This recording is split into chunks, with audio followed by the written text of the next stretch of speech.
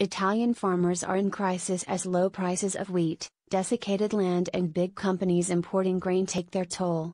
But some have found a solution: growing cannabis. Hemp cultivation has been legal in Italy since 2016, and over the last few years the amount of land dedicated to the plant has increased from 400 hectares, 1,000 acres, in 2013 to 4,000 hectares today. The law, which allows cultivation for non-pharmaceutical use of plants with up to 0.2% of the psychoactive compound THC, was introduced with the intention of increasing the development of industrial hemp production. Italians have taken advantage of the legal change to produce not only hemp ricotta and environmentally friendly bricks, but also hemp pasta and biscuits. The boom in the production of hemp is an excellent example of the ability of agricultural firms to discover new frontiers, said Roberto Moncalvo, the president of Coldiretti, Italy's largest farmers' association. We are in the middle of an opportunity for economic and employment growth. Quick guide: what is the upside?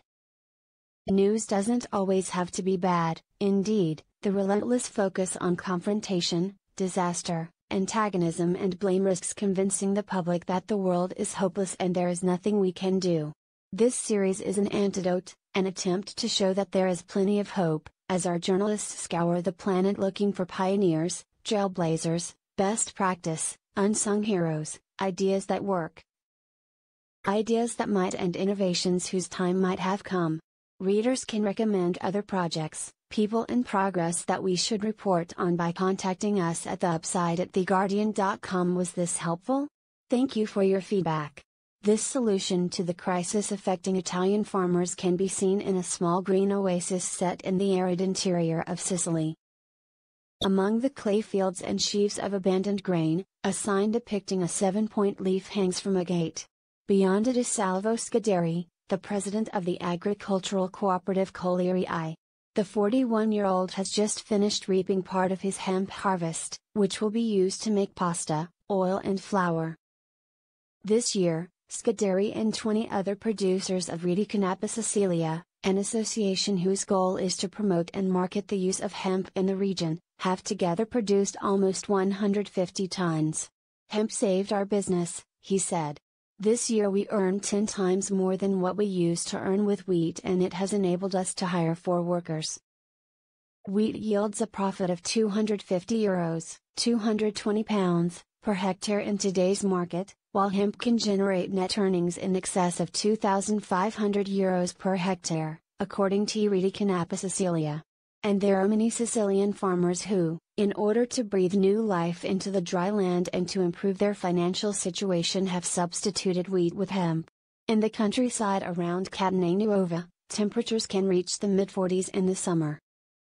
It is where the Italian car manufacturer Fiat used to test its prototypes under high temperatures. Scorching weather would force trains to stop because of expanding rails. But it is not the heat alone that has caused the desiccation of the land. Years of monocultural wheat cultivation are the problem, said Dario Giambalvo, professor of agricultural sciences at the University of Palermo. It has caused soil erosion, and is at risk of soon making the land infertile. According to data from Italy's Council for Agricultural Research and Analysis of Agricultural Economics, land planted with durum wheat decreased by 7.4% in southern Italy last year, and by more than 9% in the north of the country. Overall production decreased by more than 4% during the last year. This is why the move towards hemp farming could help, say experts.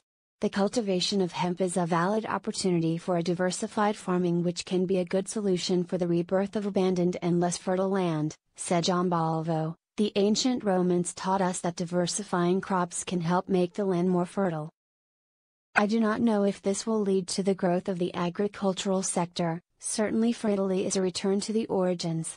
Up to the 1940s, Italy was the world's largest producer of hemp after the Soviet Union.